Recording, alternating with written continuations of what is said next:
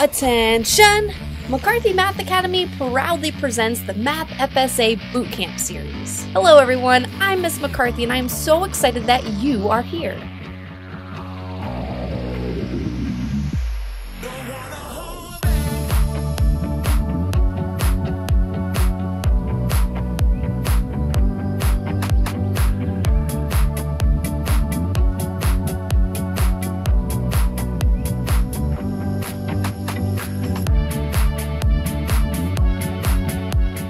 You are more than a test score.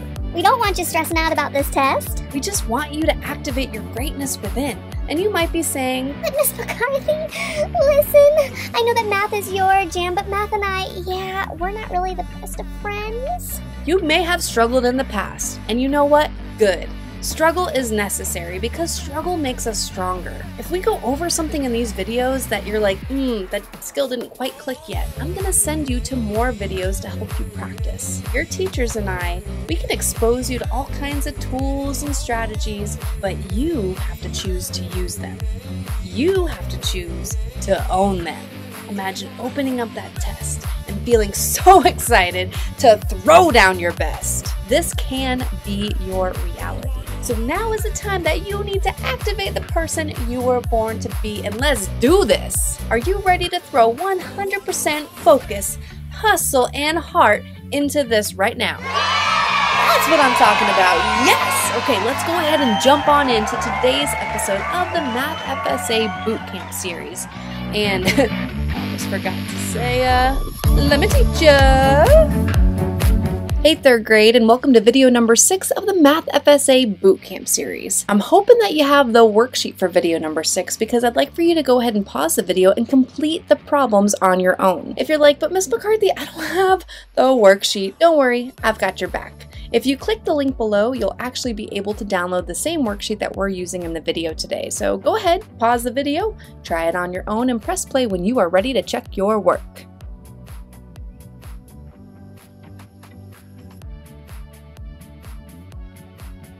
Welcome back everybody. I hope that you worked hard, threw down your very best, and now you're here to check your work, so let's go ahead.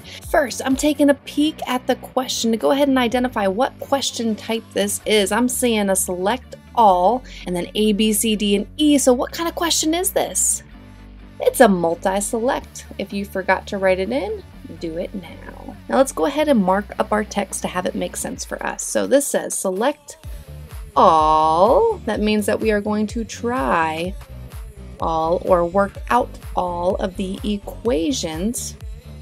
Equations means that there is an equal sign, equal sign that could be used to find 15 divided by 3 equals blank. So we know that the equations, boom, are right there.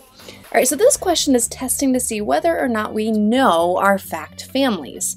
So for a multiplication and division fact family, there are 2 multiplications and 2 divisions. We have one of the divisions right there, so I'm going to go ahead and put the division equation 15 divided by 3 equals right there. That means that 15 is the total and we're dividing it by 3, either into 3 groups or 3 in each group. So let's go ahead and flip that around now and say that we had 15 total, and now let's put the unknown there. 15 divided by what equals 3? That would be a part of our fact family here.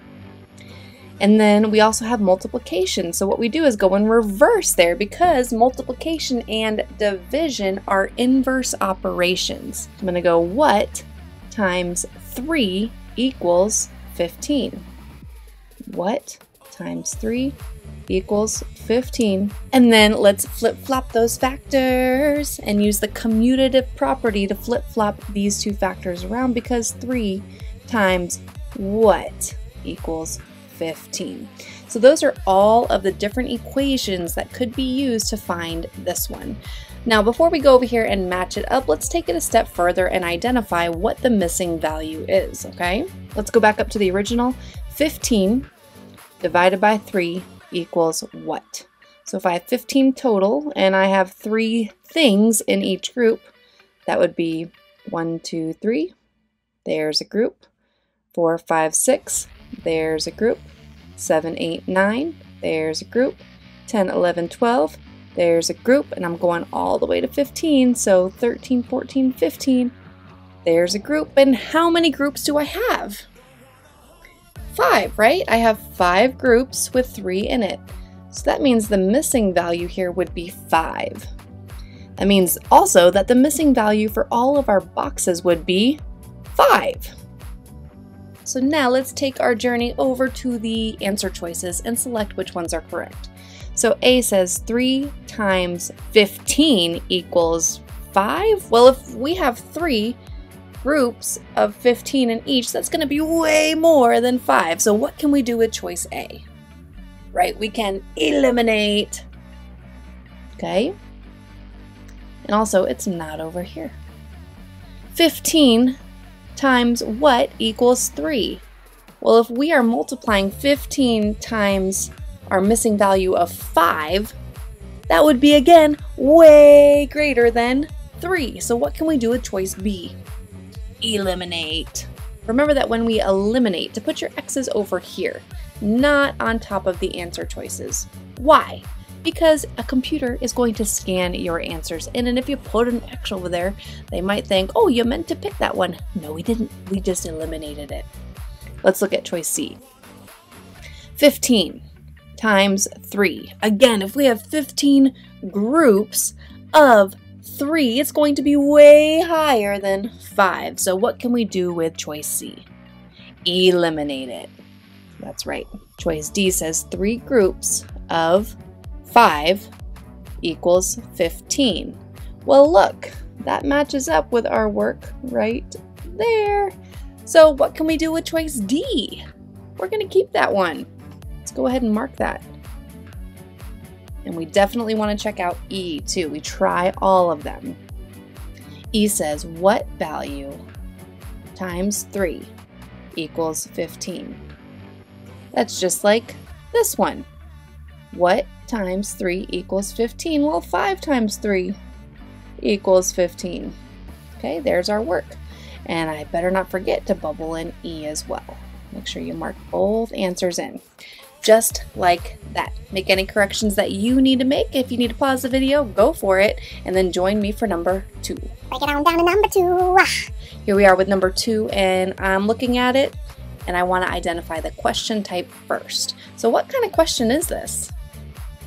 Yeah, it's a matching item question. We're matching each row with the correct column. So if you did not already, jot down matching item. For those of you who have been watching this series, you know that matching items are one of my favorites. I actually like them all because I just love math, and I hope that you do too. Number 2 says match each division equation. So we've got a division equation. Equation means that there is an equal sign to the correct multiplication equation. Multiplication equation, which means that there's an equal sign that can be used to help solve the equation. Okay, so again, what we're doing involves fact families. For each fact family, there are 2 multiplication and 2 division equations, okay? Over here, we've got the division equations, and here are the multiplication equations. So the first row says 6 divided by 3 equals what? Well, for this, we actually don't even have to figure out what the missing value is. We just have to figure out which equation is in the same fact family. So 6, that means 6 total divided into either 3 groups or 3 in each group equals how many? Okay, so if 6 is the total here for division, if we're matching it with a multiplication equation, then 6 needs to be our product, our answer. And I'm seeing right here that 6 is the product right there. Okay, so let's go ahead and draw this one out just so we can prove this guy. All right, so if I have 6 total divided into 3 groups, so 1, 2, 3, and I'm dividing it out, so I have 6 total divided into 3 groups. That would be 1, 2, 3, 4, 5, 6. So what is my unknown value? Right, it's 2. And so does that mean that here, if this is true, are there 3 groups of 2? Yep, equals a total of 6.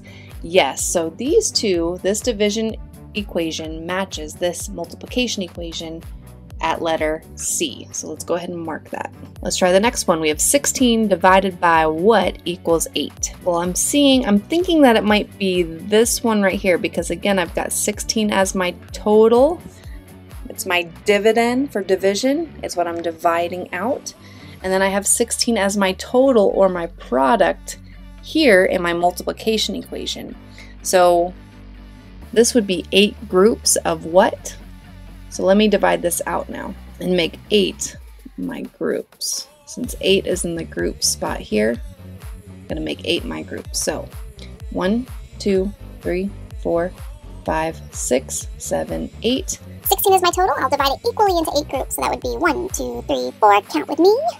5, 6, 7, 8, 9, 10, 11, 12, 13, 14, 15, 16. All right, that divides evenly. So what would be the missing value here? 2. And let's see if that matches this equation. Do we have 8 groups? Yes. Of 2 in each? Yes. Equals a total of 16? Yes. So let's match it up. This row with this column lands on D. And you might be saying, oh, well, the only column that we haven't used is the middle column, so it must be H. That's okay to be thinking that, but shouldn't you also check mathematically to make sure that that makes sense? Absolutely. Let's see if that makes sense. So this would be our groups of 2 in each equals a total of 8. So here we have 8 total. Let's put 2 in each to see how many groups we're going to get. 1, 2, there's a group. 3, 4, there's a group. 5, 6, there's a group. 7, 8, there's a group. So we have 8 total divided into groups of 2, or 2 things in each, equals how many groups? 1, 2, 3, 4. So does that mean we have 4 groups of 2, which equals a total of 8? Oh, sure, you betcha. Let's join them together, and they do indeed join at H.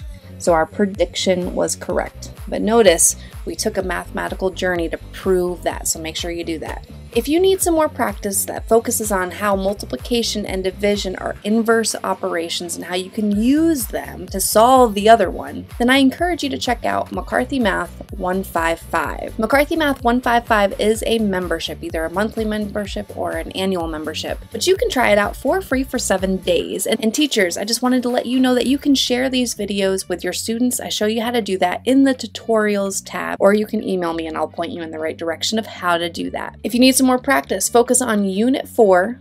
I know this is kind of small, but it's days 43, 53, and 54. So that's 3 videos focusing on what we just did today. I also want to encourage you to check out my other series, How to Pass the Math FSA. Now, I created this series a few years ago, back when the FSA was a computer-based test. It's not a computer-based test anymore, so some of the problems are a little bit different than what you're seeing in this series, the Math FSA Bootcamp. Still great questions, still great practice for you, so check that out in the link below. Because we did a lot of multiplication and division today, I'm going to go ahead and include the multiplication mashup link there for you to practice and get faster with your multiplication facts. I also encourage you to follow me on social media. That way you can see when I'm dropping new episodes and just stay in the loop with anything McCarthy Math Academy. I'm on Instagram at McCarthy Math Academy. I'm on Facebook at McCarthy Math Academy. And of course, I'm here on YouTube at McCarthy Math Academy. If you enjoyed this video, go ahead and tap that like button. That way I know that I need to keep on creating more videos for you. And while you're at it, go ahead and subscribe. That way you are the first to know when I release a new video. And before we go, I just want you to know that you were created for a purpose. That's right. You, students, you are the ones that we've been waiting for. So find your light and shine it bright. Watch out, world, because we have a whole new generation of world changers ready to step it up and make this world a better place. When you have the choice, choose kindness, and you always have that choice. And I'll see you on the next episode.